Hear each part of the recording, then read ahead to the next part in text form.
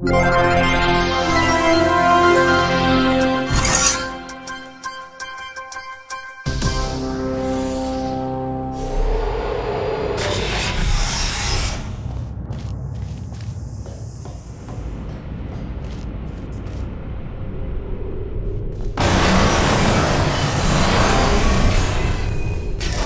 next test involves the Aperture Science Aerial Faithplate. It was part of an initiative to investigate how well test subjects could solve problems when they were catapulted into space. Results were highly informative. They could not.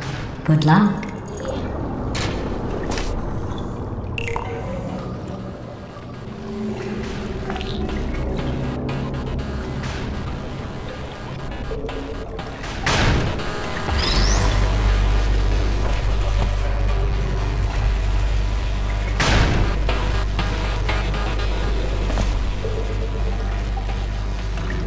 Here's an interesting fact.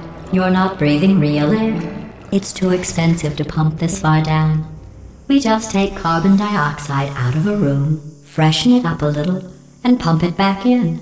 So you'll be breathing the same room full of air for the rest of your life. I thought that was interesting.